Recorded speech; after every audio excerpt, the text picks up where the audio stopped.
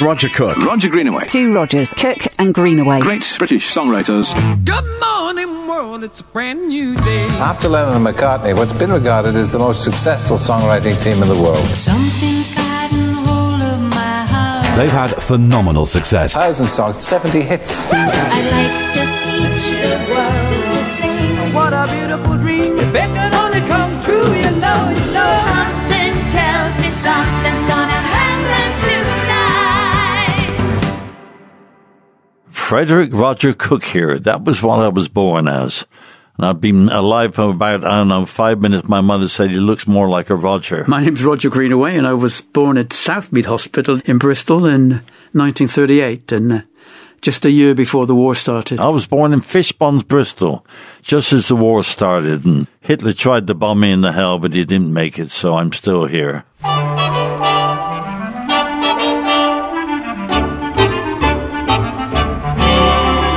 Growing up was great. My dad was a musician. He played anything he put his hands on, but mainly piano and fiddle and banjo.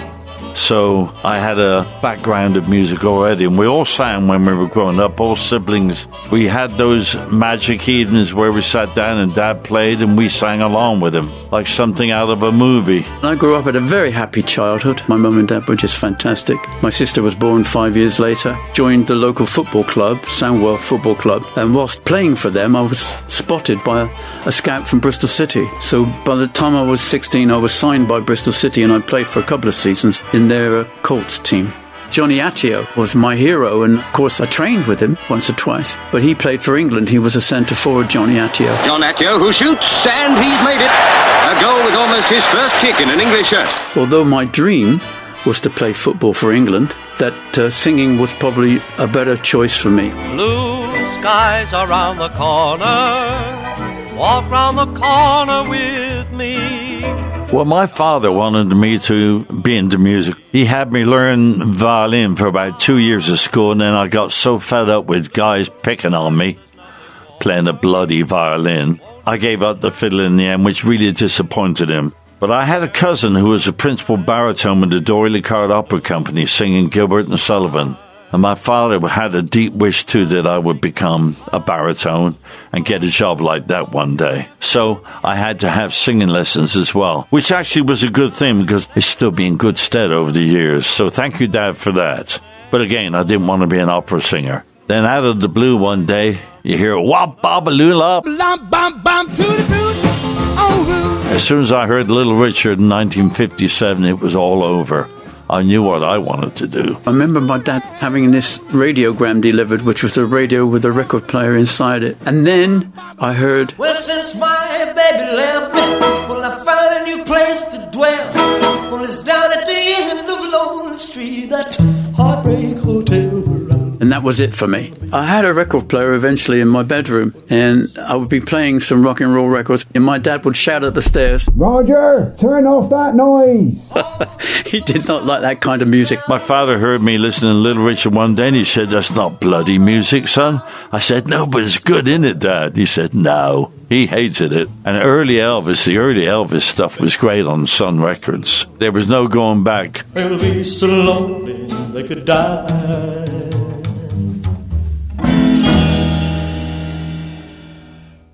I'm Harry Barter. I've been in the music business for 60 years, and I've made my living by discovering talent and making independent records. The first time I met Roger Cook, he was in a vocal group in a little hall in Long Ashton, and he was there with a doo-wop band, the Sapphires. We were all in little bands. I was in the doo-wop group, the Sapphires. So we had one guitar and 5 singers. Funny enough, the guitarist wrote a song one day for the girl singer in the group to sing. This was 1958. And I was so bloody jealous. I thought, if he can write a song for her, I can write a song. So I went home and wrote a song. This was 1958. And I thought, well, that's pretty bloody easy. I started writing at least a song a week from then on. Well, he was more of a doo-wop artist, and so was Roger Greenaway. Like Roger Greenaway, come on at the Hippodrome and go, my baby, I need you, be my girl, and all this stuff, and it's all doo-wop. By then, I'd started work at ES&A Robinson's in Bristol, which was a paper manufacturing company, where I met Roger Maggs and Tony Burrows. They used to sing together, and I decided one day I'd harmonise with them. Roger Maggs said, "We make a great sound, don't we?" And that's how the Kestrels started. Don't wanna cry, but I'm going to this goodbye, and I'm going to leave this town and forget that I've known your thrill. They had places underneath Robinson's in the basement, and we used to go down and practice.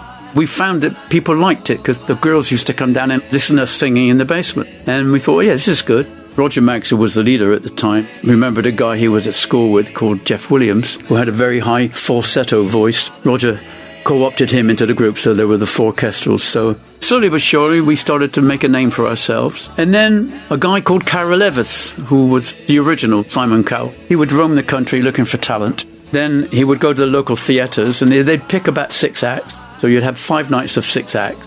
Whoever won in their heat would go on to the Saturday night show, so there would be 6 winners on the Saturday night show. Well, we won our heat, as did Roger Cook, by the way, in his group called the Sapphires. He won his heat too. And we met up in the final on the Saturday night at Bristol Hippodrome. We got up and sang. We thought we were pretty good, and then the Kestrels came out and just blew us away. They were so damn good. They were like professionals. And we won. But I know I will.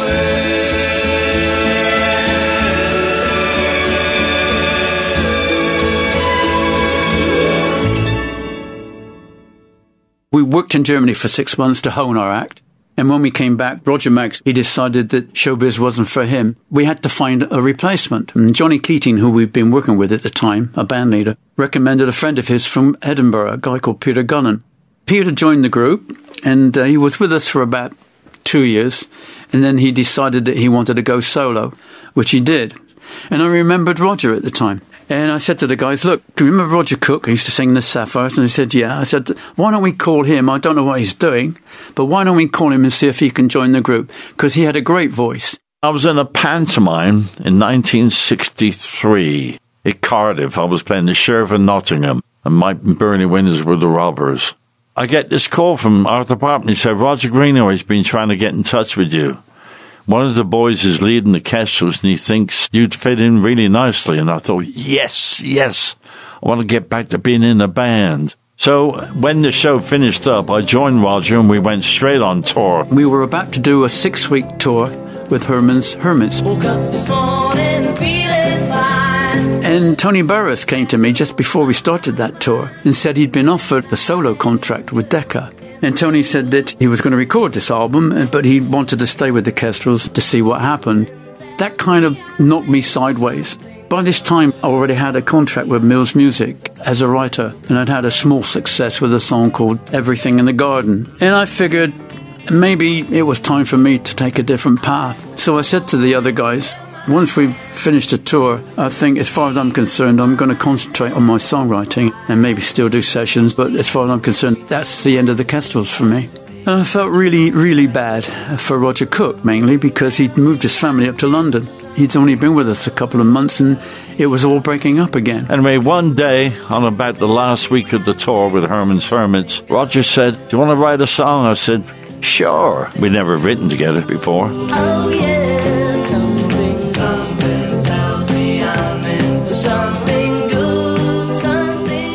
He had a ukulele and I had a ukulele. He played me the first couple of bars of You Got Your Troubles, I Got Mine. No lyrics, just a few bars he had of music. And I said, I like that. And in less than an hour, we came up with this. I see that worried look upon your face. You got your troubles, I've got mine. And Roger had come up with that lovely obligato line, which comes in the last verse, where it goes, da-dee-da-da-da-dee-da-da, and I don't need no trouble for you. Roger came up with that, which was a stroke of genius. So we sat down, it took us 1 hour to finish the song, not knowing at the time that we'd just written our first big hit record. I see that worried look upon your face. You got your troubles, I got mine. We had a break in the tour, and we went back to Mills Music, and we went into Regent Sound Studios in Denmark Street. And by now, of course, Roger had been signed by Tony Hiller at Mills Music. And we recorded the demo of You Got Your Troubles, I've Got Mine. And then we went back on tour. I too have lost my love today. The tour finished. Kestrels hugged each other, shook hands, wished each other luck, and went their separate ways. The first meeting we had with Roger and I, when we went back to London off the tour, was with Tony Hiller at Mills Music. And Tony said, "Sit down, guys. I've got something fantastic to play you." And he played us a version of You Got Your Troubles by a group called The Fortunes. You need some sympathy, well, so do I. You got your troubles, I've got mine. So now Roger and I had our first hit, You Got Your Troubles. Tony had not only played our demo disc of that song to the guy that produced the Fortunes record, Noel Walker at Decca, he played it to several other people as well, amongst whom was a guy called George Martin. Now everybody knows George Martin was the producer of the Beatles. And George said to Tony, "I really like the song, but I like the sound that those two guys make. Do you think they'd be interested in working with me?" And Tony said, "Well, I'm sure they would, and we'll fix up a meeting." Michelle, my belle, these are words that go together well, my Michelle. So we went along there and met George, who was a wonderful man. And he said, "I really like that song a lot." And he said, "And I like the way you sing it." I walked out of there and there was nothing under my feet, just air. I mean, I flew out of that office. It was wonderful. Judy Martin said, "You need a name. You can't go out with Roger Cook, Roger Greenaway." She said, "What about David and Jonathan?" I didn't know who David and Jonathan were, but apparently they were good friends in the Bible. So we went with David and Jonathan. The world knows it's as Big Roger and Little Roger now, but it was David and Jonathan. And, of course, we missed out with You Got Your Troubles, so George said to me, "We got the album finished for us, so there's a song on there." He said, "See if you can work it up." And he said, "If you can get a nice sounding version, I'll record it with you." And that was Michelle. I want you, I want you, I want you. I think you know by now. Our record was a big hit in America. We got to number 4 in the American charts with Michelle. We had a few more hits with George. Lovers of the World Unite, of course. Lovers of the world unite. You alone know what is right. Roger and I went out on the road as David and John. We did about 18 months on the road working clubs. And our third single, Softly Whispering I Love You, it wasn't a hit. It was sold quite well in California, but it wasn't a hit. But after about 2 years on the road, Roger and I said, "We're not right much. Why don't we get off the road? Not making that much money." I thought, do you know, I've had enough of this. I had a family now, and we were concentrating more on the writing. I was running the publishing. We had our own publishing. And I decided it was time for me to concentrate on the business side of it, and that we'd come off the road. So we did, and we concentrated on writing. And that turned out to be a very good decision.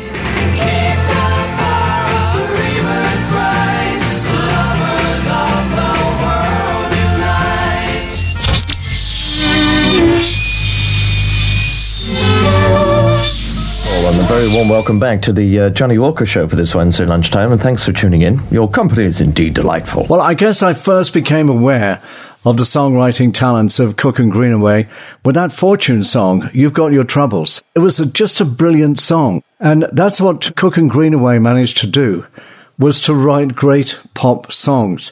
And there's always some emotion in there. Both Rogers, Cook and Greenaway, they just had it in spades. They had that natural ability to write a great and memorable song. Everyone, welcome to the exciting new sound of Radio 1.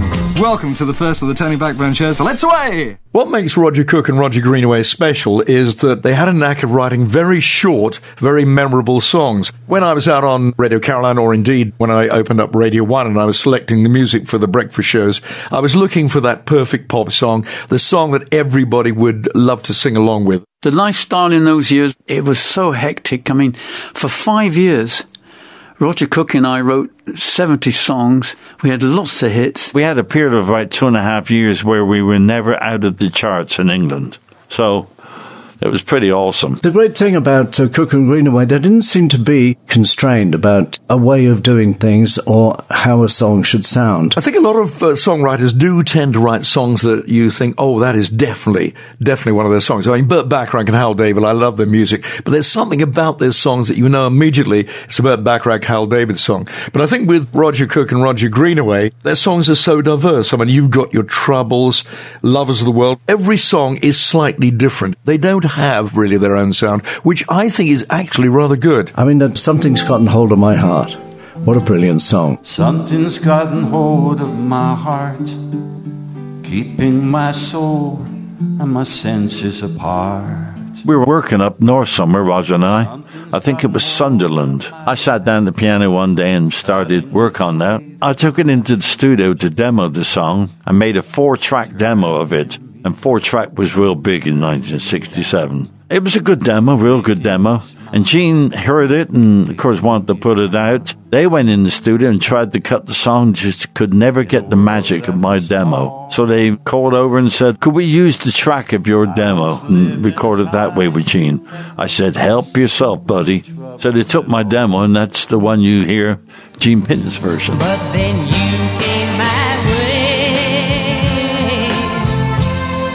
and a feeling unknown shook my heart, made me want you to stay.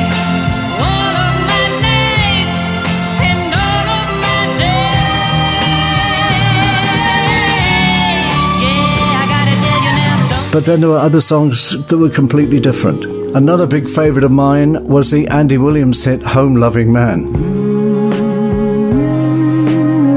We'd written this song with Tony McCauley, and I was about to embark on a trip to America. And I had an appointment with Andy Williams' producer, Dick Glasser. And I went into his office and I played him the song, and he said, yes, I really like that. That would be great for Andy. The problem is, Andy's got a single coming out with a Hank Mancini song from a movie, so it's going to be quite a while before we can record it. And he picked up the phone. I didn't know he was phoning Andy Williams on the golf course.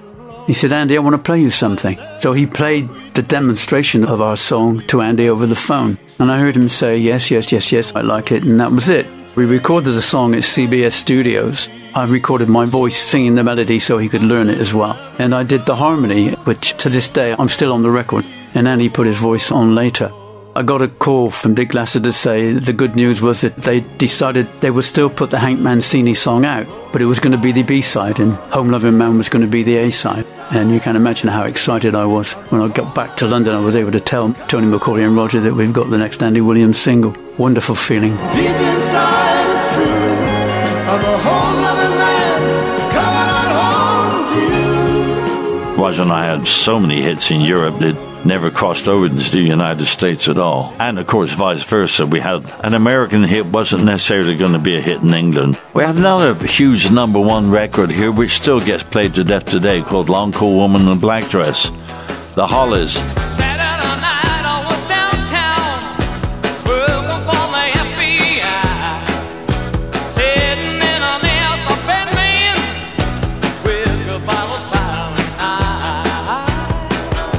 I always loved Doctor's Orders by Sonny, a very catchy pop song. Cilla Black's one that turned out to be a TV theme. Something tells me something's going to happen tonight. What a perfect song. What a one to set up the idea that something really good is on the way. Something tells me something's going to happen tonight. I got a call from Michael, who was Cilla's producer at BBC Television. And he said, we're about to embark on Cilla's second TV series. And he said, Cilla loves you guys. We were wondering if you'd be interested in writing the themes for the next series. And he said, well, why don't we meet up and I'll explain to you how I see the opening of the show going. So come on and make it. Let's take everything that we've been dreaming of. Something tells me something's gonna happen to you. He said, Cilla will be in silhouette at the back of the stage. She will walk forward, he said, and then when she gets to the mic, a pin spot will hit her head. The lights will all go up and everything has to happen. And it was at that moment when he said that, he gave me the title for the song. Something tells me something's gonna happen tonight. Everyone tried to get to Cook-Greenaway. It was like a dream. Well, I worked on all the Blue Mink stuff. I was recording a session with Reg Presley of the Trogs. And on drums was Barry Morgan, on guitar was Alan Parker, on organ was Roger Coulomb, and on bass was Herbie Flowers. All the top session musicians of the day. And during a break in the session, Barry Morgan, the drummer, came up to me and he said, Rog, he said, the boys and I are going to form a new group. Would you be our lead singer? I said, I'm off the road now. If you're intending to go out on the road, the answer basically is no. I said, but I'll tell you what, I know Roger Cook loves to sing. He'd love to get out on the road again, having finished with David and Jonathan. So they called me and they said, would you come in and do it? I said, yeah. But apparently they wrote a couple of songs and their so-called manager, a guy called Monty Babson, apparently said to him, well, Roger Cook's a hit songwriter. Why don't you get him to write a song for the band? So I did. I went away and sat down and wrote Melting Pot. One of my favourite bands has got to be Blue Mink. It consisted of Madeline Bell, who is a black American singer. The guys in Blue Mink were the best that you could get. One day I got a call from Roger Coulomb to say Roger Cook had written this song and would I come along and do it.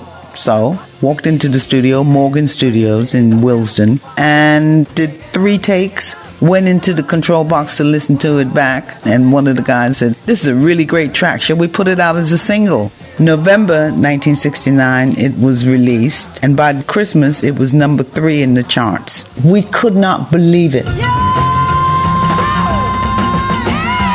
I'm Alan Parker. I'm a musician and a composer, and I was also very fortunate to be the lead guitarist in Blue Mink. I used to see Cookie, like a lot of the guys, used to do session work. A few of us sort of said, this is crazy, we're backing everybody, we should make a record of our own. And suddenly we get a phone call, you've gone into the charts. Total and utter disbelief. Melting Pot's been banned anyway, so... The Blue Mink song Melting Pot has been banned by Ofcom. It has featured on radio stations all over the world since its release 50 years ago, but the media regulator received a complaint about offensive language after the 1969 hit was played on a commercial radio station. It was written for a very specific reason, to bring all peoples together, and that was the message behind it. Roger Cook and Roger Greenaway's idea was this is making everybody the same. I wanted to use all those slang names. In the end, it turned out to be a bad deal because the record got banned. Blue Mink had come out with this great song called Good Morning Freedom. I adapted as a sort of a jingle to open up my Radio 1 show at 9 o'clock. Good morning, world, it's a brand new day. Good Morning Freedom, yeah, it became a big hit. It kind of cemented our position. And then, of course, we had Our World, Bannerman. Bannerman was fun. I remember they were laying the track and there was no lyrics, so I had to go out into the coffee bar. And while they were laying the track, I was writing the lyric out. Took about half an hour.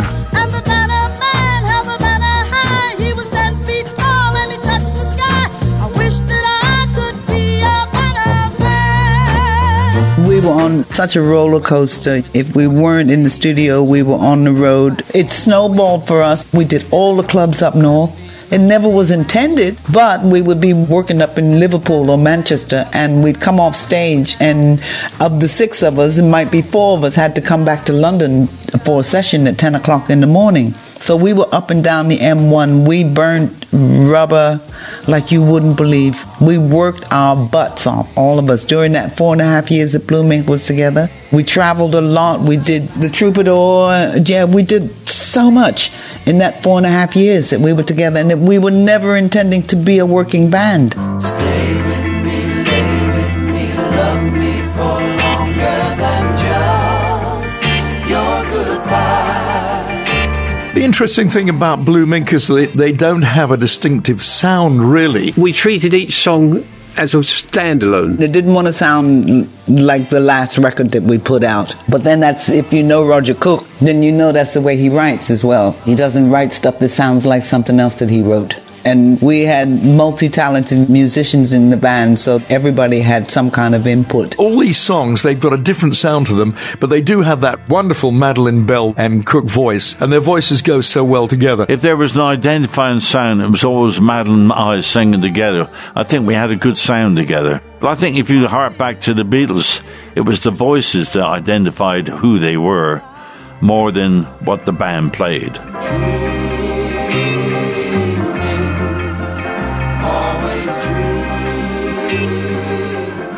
When I look at the list of songs that they've written, I realised I've loved them all for all these years, and they still stand the test of time. And Cook and Greenaway are really diverse in their own careers, really. I mean, they're not just songwriters, although they're brilliant songwriters. They wrote commercials. Yeah, we did hundreds of commercials, turning them out, one a week. Everybody wanted us. I've still got a commercial on air I did in 1975, the Asda commercial, dun dun dun dun dun bum bum.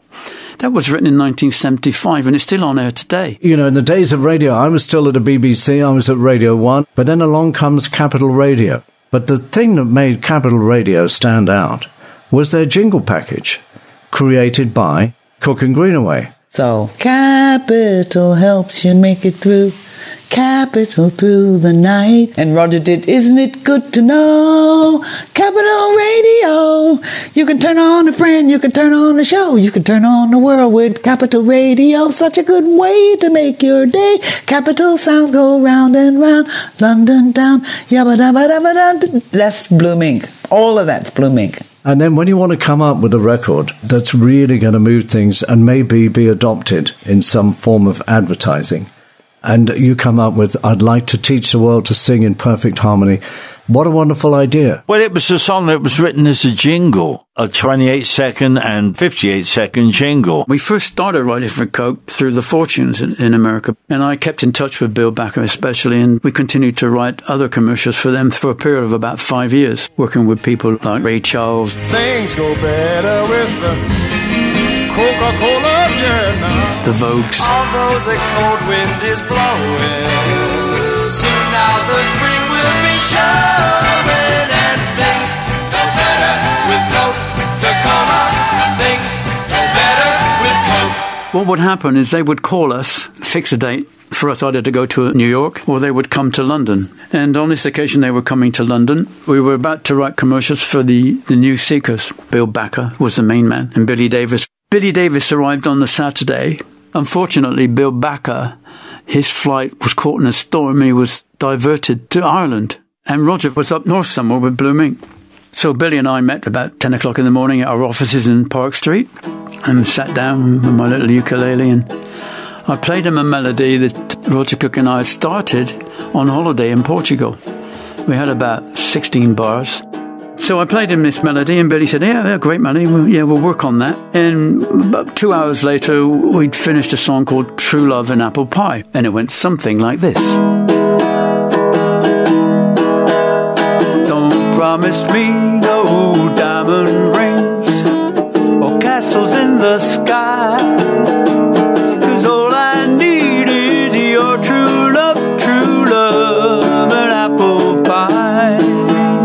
The next we had fixed to meet again the next day in the offices, and Bill Backer was in this time and Roger was down. I couldn't stay. But anyway, we'd had True Love and Apple Pie was finished as far as I was concerned, and it was just a question of playing it to Bill Backer and Roger. And Bill Backer said to Billy, the melody's fine, Billy, there's nothing wrong with the melody, but the lyrics never going to work for Coca-Cola. The only thing good about that song was the melody. It was a very catchy melody. So Billy and Roger Cook changed True Love and Apple Pie into I'd Like to Teach the World to Sing. I do remember being in the room downstairs at Air London, and the four of us walking up and down with our heads in our hands, In space of about an hour and a half, we knocked that thing out, just a short jingle. And we got paid, and that was the end of that. I'm David Mackay. I'm a record producer, arranger and composer. I got a phone call from Roger Greenaway saying, would I pop into his office? And he said, I've got a jingle I want to play you. And he got his little ukulele out, and he sang probably the first 3 or 4 lines of I'd Like to Teach the World to Sing. And at the time, I had my first hit record in America, which was the New Seekers, Look What You've Done to My Song, Ma. And Roger said, look, this is going to be a Coca-Cola jingle, and we wanted to have that sort of atmosphere, that feel that you've got in that song. It was just purely a jingle. There was no thought about it at that stage being a song. And the jingle went out on radio and just didn't do much at all, actually. There was no basic reaction to it whatsoever. It stayed on air for as long as it needed to and then came off. I'd like to buy the world a home and furnish it with love. Grow apple trees and honeybees and snow white turtle doves. About 9 months later, Bill Backer was in the office one day, and a guy called Harvey Gabor, who did all the TV commercials for Coca-Cola, he went into Bill and he said, Bill, I've got this idea, TV commercial with lots of young men and women stood on a hill with a Coke bottle in their hands, raised up to the sky, and I need a song that's anthemic to go with that vision. And he said, is there anything you can remember that you've recorded over the last 4 or 5 years you think might fit the bill? And Bill said, frankly, I can't remember, but there's the library, go in and run through them. So Harvey was in the studios for about 3 days, and on the third afternoon he came out. He said, I'd found it. He was waving the tape in his hand. And Bill Backer said, what is it you found? He said, I'd like to teach the world to sing by the New Seekers. The New Seekers, fly in the world of Coke. And it was that video that really broke the song apart. They started showing it on TV, and thousands of people were writing into Coca-Cola and saying, where can we buy that song? Can we get the tune? Can we get sheet music? New commercial for Coca-Cola sparks great consumer response. Rare is the commercial which stirs listeners or viewers to write to corporate offices praising the words or music or copy theme. I'd like to buy the world of Coke. Latest in the It's the Real Thing campaign for world-famous brand Coca-Cola is just such a commercial. Over 90% of the letters received by the company, agency, and brand people at Coca-Cola USA have requested copies of the lyrics. One teacher who wrote in wants to write a play around the commercial's theme for her high school class. So they realized they had something special. Fortunately, the New Seekers were playing at the Regency Hotel in New York, so Billy Davis was able to run them quickly into the studios and get the song recorded for commercial release. Billy Davis booked a studio for us in New York for the Sunday. We mixed it that afternoon, and that evening cut the actual master. They raced it out, and I think within about 10 days we were in the charts, and it just went ballistic. I remember one day in London, we sold 99,000 singles in one day. Now, there was another group who had taken it off the television and recorded it, a group called the Hillside Singers. And those records went out, and in America, they competed with each other, going up the charts, which doesn't happen very often. And the New Seekers came out on top, of course. And in England, I think they were number one for about 6 weeks. I'd like to build the world a home and furnish it with love. Grow apple trees and honeybees and snow white turtle doves. A very short record. It's only about 2 minutes long. The song was there. It was basically recorded exactly the same way as we did the commercial, except we didn't put Coca-Cola in there. So it was easy. It was just a question of reproducing the jingle without Coca-Cola being mentioned. I'll tell you the story with Teach Will Sing. Even Roger doesn't know this. When it came out, I had the job of plugging it. So I took it over to the B, lot of snobbery on it. It's a jingle, isn't it? And I came back, I thought, well, I don't know if this is going to work. You know, they don't seem to like it. Then I rang out the factory for the sales figures, and he said, oh, we sold 30,000 today. And I thought, it's going to be a hit. It's bound to be, isn't it? And in the end, they had to play it. The sales were phenomenal. When I first played I'd Like to Teach the World to Sing, the reaction from the audience was tremendous. You know, everybody loved it. It's just such a joyous song, and it can be sung by anybody. If you wanted to put across a message of everybody getting together and be happy, that is the song. It's just a happy song. It's a brilliant song, and it just makes you feel good every time you listen to it. That's the power of their songs and their appeal to people all over the world, and also to give people all over the world a dream of how things could be when we all sing together in perfect harmony. If they only ever wrote one song, that one would justify their partnership. Brilliant song. I'd like to teach the world to sing in perfect harmony. I'd like to teach the world to sing in perfect harmony. I'm Katie Cook. I'm a television presenter and a singer-songwriter, and I'm also Roger Cook's daughter. I'm Gavin Greenaway. I'm a pianist, composer, and conductor. And my dad is Roger Greenaway. My childhood was filled with music, thanks to my dad and all of his wonderfully talented friends and co-writers like Roger Greenaway. Of course, I didn't know any different because I was a child. I didn't understand how different my upbringing was to others, but I would just say my childhood was full of creativity, and it's had a huge impact on me. I'm extremely grateful to have been around so many creative people growing up. I was aware that my dad wrote songs and occasionally was on TV on Top of the Pops or whatever, but it all seemed quite normal to me. I suppose you get used to whatever your family life is like and you assume that that's kind of the norm. Then, of course, people would pop round and you'd go, oh, is that Cliff Richard at the front door? But, you know, since Mum and Dad just took it in their stride, I thought, well, that's obviously quite normal. I can remember driving down the motorway when we were kids, all in the back, and Dad's humming away at something, and he says to Mum, quick, turn the recorder on. And she's got to turn the little mini cassette recorder on, and he'll sing into it. And then a few miles down the road, there'll be another bit that he's put down.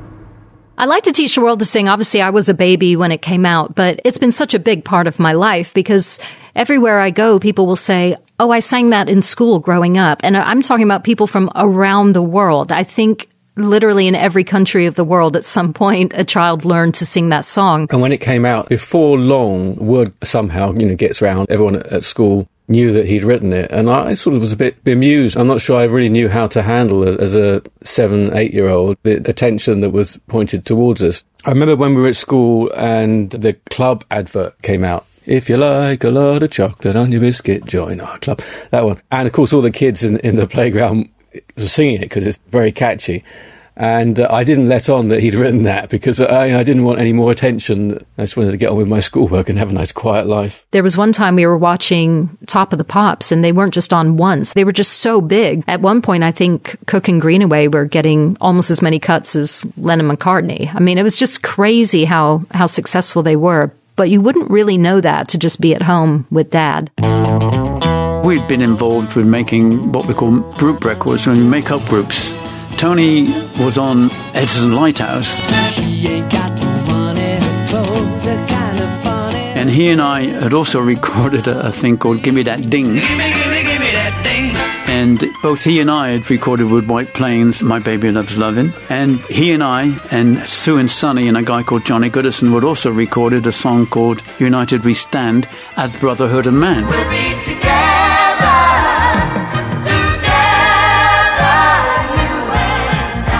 And this one evening, all 4 acts were on Top of the Pops. It's never happened before, and it will never happen again.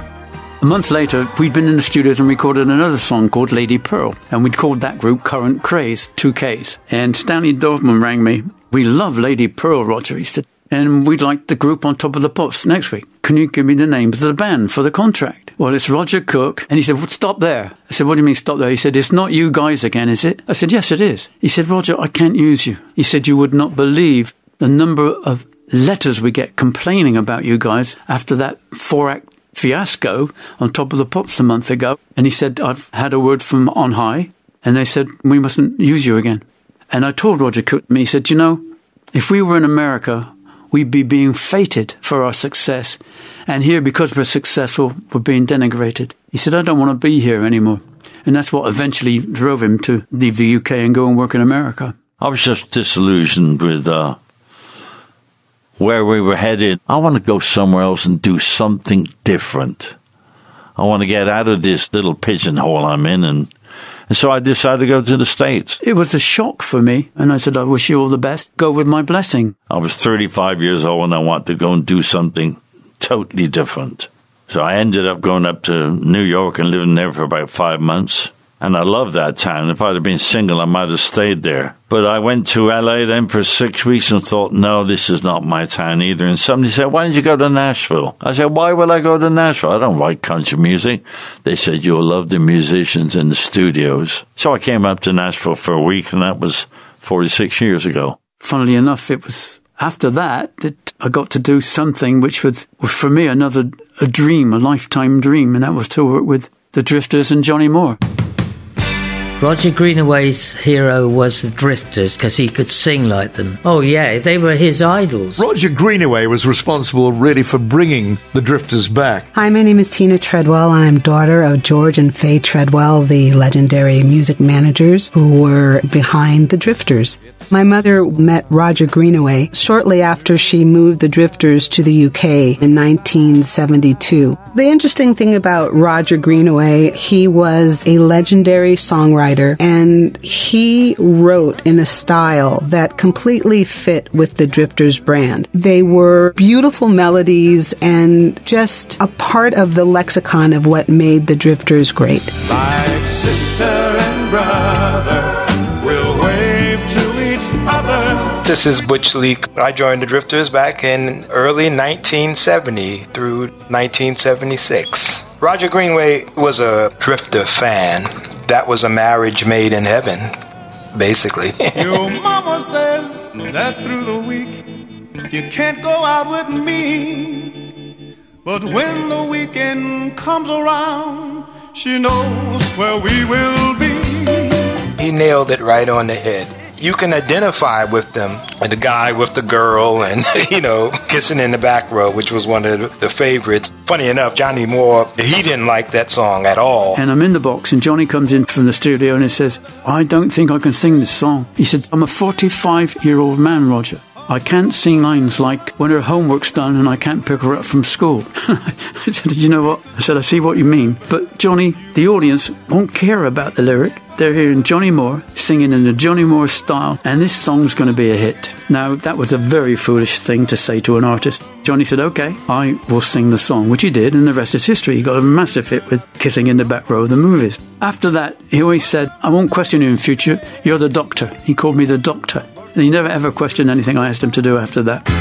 Roger Greenaway, he was, of course, a perfectionist. He was a real great guy, very talented. He knew his stuff. Songs like There Goes My First Love. There goes my first love with the guy I used to call my friend. I grew up listening to Drifters records, and I revered that sound. There's no question about it. Johnny Moore, he's up there with the great pop singers.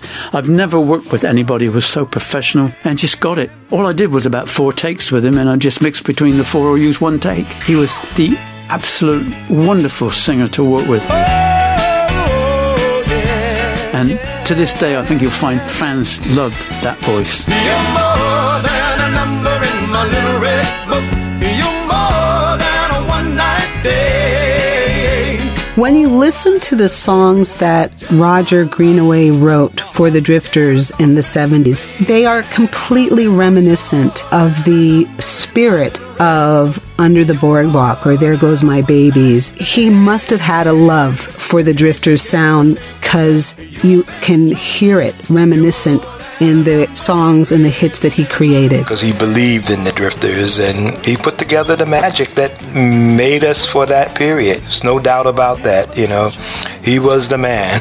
If I had to pick a time that was, for me, something that I could say, yeah, I'm really proud of that, the Drifters would be it. To get them after such a long time, first of all, to work with Johnny Moore, and then to get them back in the charts, and then have 5 wonderful years working with them. It's a dream for me. These were classic hits that were all top 10, that make you happy, that everyone can relate to, everyday experiences, everyday emotions, coupled with the richness of their melodies. I still think that these are the things that drew audiences from around the world to the music, like Moths to a Flame. And for that, I'm very grateful.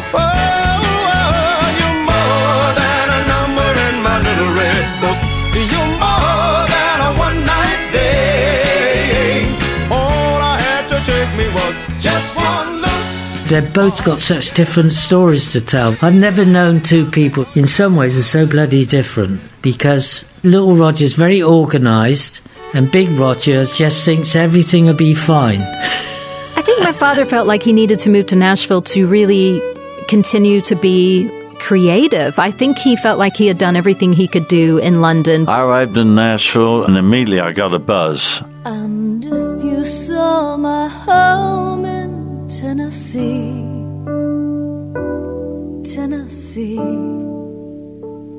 that's where you'd be. Funny enough, my choice of Nashville in the end meant nothing much in this town. I hadn't had a country hit. People were very respectful about the pop hits I'd had, but without a country hit, I really wasn't. I had no weight in this town. My family went along with whatever I went along with at that time. I had 3 children in England, and my wife, of course, my long-suffering wife, Joan, at that time. She was prepared to move with me. She could see it meant a lot to me, And she came over. I think she enjoyed the adventure too, and so did the kids. My dad, when he gets an idea in his head, I mean, you just line up behind him and you go. I think everyone just trusted that he had this vision. And I think he said, all right, Joan, pack up. We're moving. And I'm sure she was like, what? But she loved him and believed in him. And, you know, let's face it, he had been so successful. In a lot of ways, it's so beautiful. It was kind of the American dream. You pick up and you move out into the country and figure out how to make your way. There was something very romantic about that time, and I think it really got my dad's creative juices flowing. It was a thrill. And I thought, I'm home. I'm home. I'm happy. That's my home, sweet Tennessee.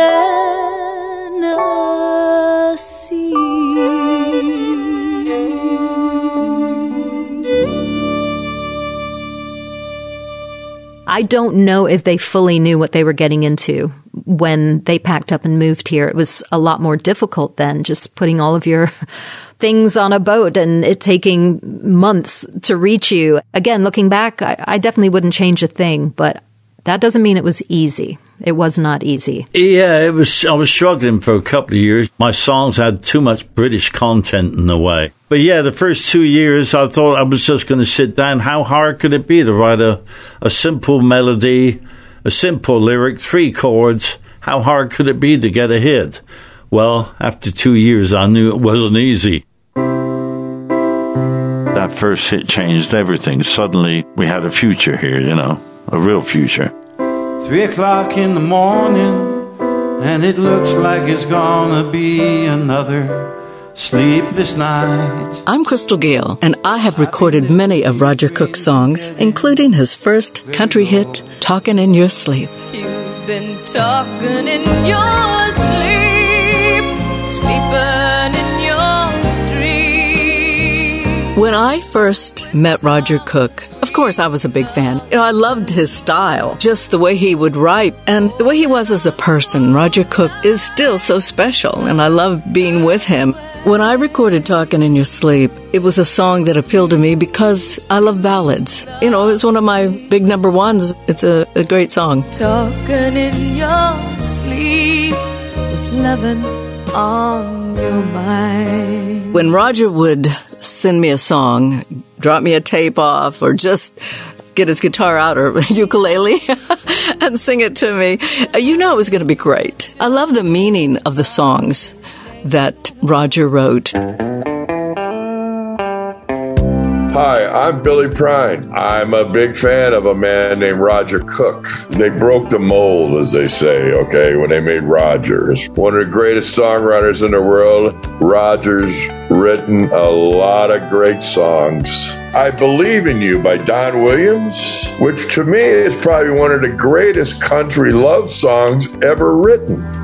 I don't believe in superstars, organic food and foreign cars. It was validation. It meant that somebody as good with such a great image. Don had a wonderful image. He cut a few of my songs before he cut I Believe in You. It meant I'd arrived in town anyway. He wouldn't sing Sometimes I Don't Give a Damn. He wouldn't sing damn in the lyric. He's an old-fashioned Texas man. He wouldn't do that. So he came up with Sometimes I Wonder Who I Am, which is a pretty weak line. But it was Don Williams, so I let him get away with it. And I believe in you. Just a thrill to hear that voice singing my song. Also, I'd heard one song, John Prine's, before I came to America. And I just thought, wow, I'd love to meet that guy one day. And we became really good friends, and started writing together, and we wrote dozens and dozens of songs together. Him and my brother John, my late brother John, wrote 2 number 1 hits. Love is on a roll, love is on a good roll. I remember the party we had at the Hermitage Hotel in '83. It was a big bash. It was great. My brother's first number 1 hit, and he co-wrote it with Roger Cook. And then I Just Want to Dance With You by George Strait. That came out in the late 90s. I don't want to be the kind to hesitate and be too shy, wait too late.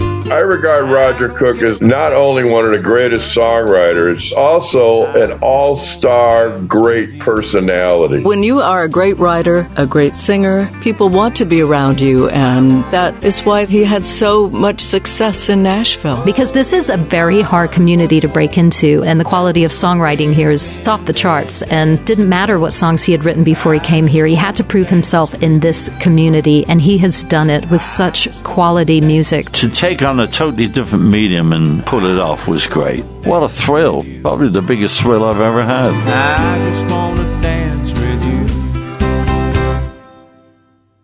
Roger Greenaway not only is a great songwriter and a great singer on all these hit records, is a great administrator. Back in 1977, I became a director member of the Performing Rights Society. And in 82, the then chairman, Richard Toman, asked me if I would follow him as chairman. So in 1983, I became chairman of the PRS. I talked to friends in the music industry in Australia, and he's the one person who will fight for the rights of the songwriters. He's done an amazing amount of work for an amazing amount of people. The songwriters in this country owe him, from the Beatles everywhere, everybody that's written hit songs in this country, they owe a lot to Roger Greenaway for the fight he's put up for their rights. The weight around your neck as a child of a famous anything is that, are you going to go into the same profession? You might not recognize the name, Gavin Greenaway, but there's a good chance you've heard his music. He's an Emmy award-winning British film score conductor. Well, Gavin and I worked on a couple of TV series, a couple of cartoon TV series, like Family Nest, Jimbo and the Jet Set, and Penny Crown. We spent many happy hours. It was fun working with him. What nicer thing for a father and his son to get together and do the things that they love and, at the same time, make a living. Roger Cook, he continued to write more. He's a habitual writer. He writes every day. I write as much as I've ever written. I write at least 2 songs a week. And I've done that for 55 years, so there's still a lot of original songs to be written. He's always writing with people, or he's playing golf. A lot of times I call him, he's on his way to the golf course, or he's on his way to a writing appointment. Age hasn't slowed him down at all. I love writing with other people. I write a lot of songs by myself, but I like writing with other people because it's a social thing. Hi, my name's Johnny Lucas, and I'm an alternative rock artist based here in Nashville, but originally I'm from England. And I met Roger Cook when I first moved here to Nashville, and we've been writing for the last 5 years, and it's brilliant. We sure could use a blue sky up above today, you say. When I first came here and started writing with him, people were like, oh my goodness, you're writing with Roger Cook. Well, you're in safe hands then. His name around town, Roger Cook, is Nashville royalty.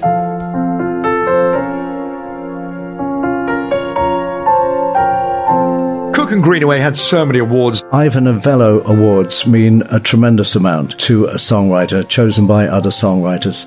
So those are the awards that are special. To get that is something very, very special. And I've got 6. 71, 72, when we were back-to-back Songwriters of the Year, you know. It was pretty awesome. It is absolutely incredible. That shows their brilliance. Amazing news coming into us this morning as Bristol's Roger Cook has become the first Englishman to be inducted into the Nashville Songwriters Hall of Fame. But for me, being a Brit and getting into the Songwriters Hall of Fame in Nashville, that was a big deal. That was it was being accepted. And it shows the respect that Nashville has for Roger. They've all just taken their arms and embraced Roger, and I think that is so wonderful. What an honor. I mean, that's fantastic. And he deserves it. I mean, completely. Music news this afternoon, and the Bristol songwriting duo of Roger Cook and Roger Greenaway are to be celebrated tonight as they're inducted into the Songwriters Hall of Fame in New York. It was a magnificent occasion. Of course, Roger and I were there both together. That's a big deal, you know. I mean,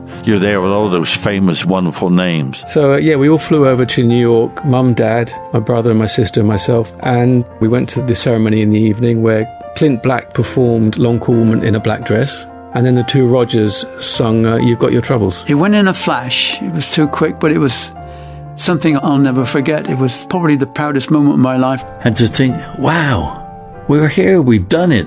we've done the big one. Roger Cook and Roger Greenaway, the songs that they turned out, they will live forever. So one time for CMT, I actually got to interview Def Leppard because they were doing a big show with Taylor Swift. And of course, you know, being from England, you know, we were talking about England a little bit. And I happened to say to Joe Elliott, yeah, well, you know, my dad's a songwriter. He said, okay, who's that? I said, that is Roger Cook from Blue Mink. And he went, oh my God, I listen to Bannerman all the time. And I was like, what? Def Leppard? You listen to Bannerman? Like, this is so crazy right now. Not the song I thought you were going to call out, but okay. Whenever you get one of your old songs and somebody else does them, I mean, it's a real buzz. Now, put that into the range of Cook and Greenaway with their catalogue. They must have very happy bank managers. I had a promotion company as well. One of my artists was Mark Almond. Welcome return for Mark Almond and Gene Pitney singing together. They got to number 1 and stayed there for 4 weeks. Something's got a hold of my heart. I will tell you this, too. I got so many calls when Mad Men ended, and they used I Like to Teach the World to Sing. My phone started blowing up. Is your dad watching Mad Men? I was like, what? Why? No, I have no idea. And the great thing about that song, like here in America, they sing it in school. Kids sing it. In fact, there's a few churches here that sing the words of Amazing Grace to the tune of I'd Like to Teach the World to Sing. I do sing it when I go out live and play. And I always end with I Like to Teach the World to Sing. And when I get to that, the place nearly always erupts. And they start clapping along. And I think, well, Roger, you can't escape this song. This song's with you forever. I'd like to buy the world a home. Cook and Greenaway's song had something really extra. There's a magic in the air when the two of them are together. Cook and Greenaway, they were on the heels of Lennon and McCartney as far as songwriting was concerned. They've done so much for the world of popular music. And it takes talent, and they both have it. With Roger and I, we never fell out of love. We're still good friends. We always will be. He was my dear friend, of course, and still is. Roger Cook is the genius. It doesn't know he's a genius. So I bless him forever. He's Saint Roger for me. Sing it with me one time. I'd like to teach the world to sing in perfect harmony. I'd like to hold it in my arms and keep it company. And there you go.